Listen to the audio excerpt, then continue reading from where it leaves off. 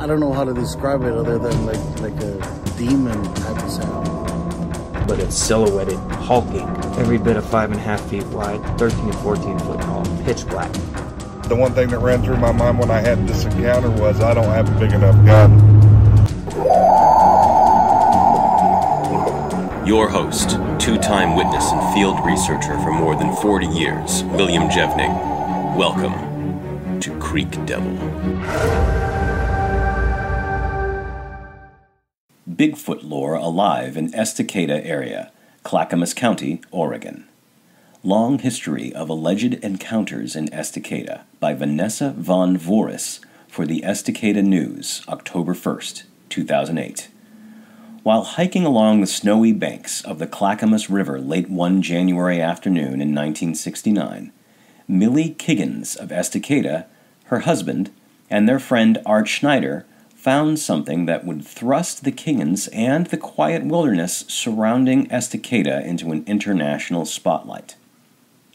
We went to look at a Forest Service cabin up above Squaw Lake on the way to Cold Springs, about 20 miles from Estacada, Kiggins said. They were going to sell them, and we wanted to look at them. We started out late, and we were in about 3 feet of snow. There was a gate, and we couldn't get through.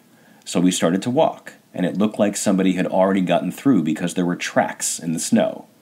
They noticed the large size of the tracks and their depth. They were 18 inches deep, she said. Whatever had made them was heavy, because ours were a couple inches deep.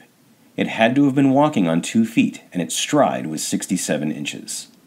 The path of the tracks was in an unusually straight line, too straight to be man-made footprints, she said. The hikers followed the imprints for about a quarter mile before they realized it was getting late and decided to turn back.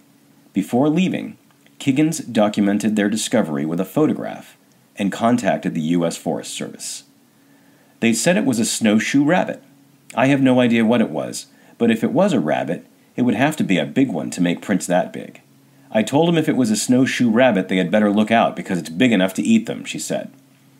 Back at home on their farm on the outskirts of Estacada, the Kigginses began to experience a series of Bigfoot-like phenomena.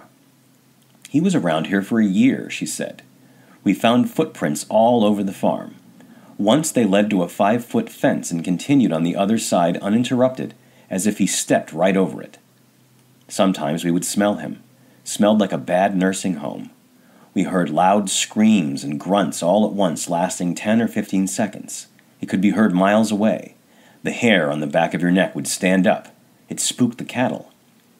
Kiggins sent a copy of her picture to Bigfoot hunter John Green, who later visited her with Roger Patterson, famous for the Patterson-Gimlin Bigfoot film footage from 1967. KATU interviewed her, and she was included in a British television documentary. Her photograph was published in a book written by a wildlife biologist and in a 5th grade textbook. During the early 1970s, Estacada became a hotspot for Bigfoot enthusiasts. Scientists, hunters, trappers, and the media came from throughout the country and across the sea in the hope of gathering evidence of the existence of an elusive, shadowy creature that walks the forest on 2 legs. Many of the Bigfoot hunters also came looking for Kiggins. Eventually, the Estacada Police Department, back when Estacada had one, helped put a stop to it. We had all sorts of crackpots up here, she said, and I guess I'm one of them because I saw the tracks, but I can't help that.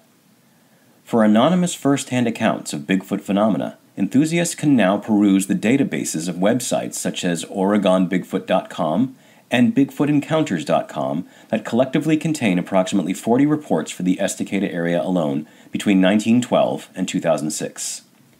A U.S. Forest Service employee, who does not wish to be identified, said she has never taken a single Bigfoot report in the 12 years she has worked at the desk of the Clackamas River Ranger District Office in Estacada.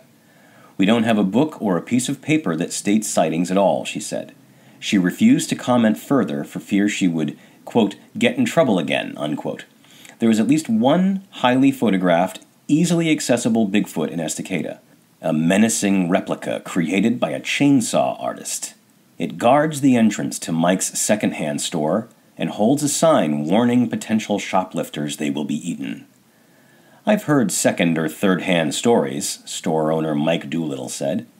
I would think that if there was a Bigfoot, I would have heard about it on the 6 o'clock news.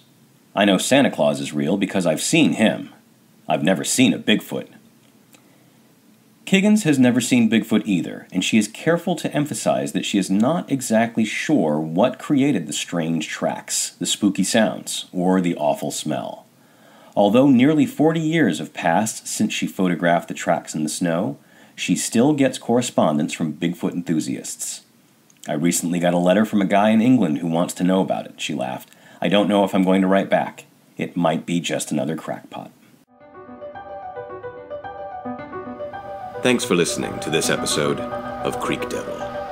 If you or anyone you know has had an encounter with these creatures, please contact us at williamjevning@yahoo.com. That's William, Jevning, @yahoo.com. All communication is confidential.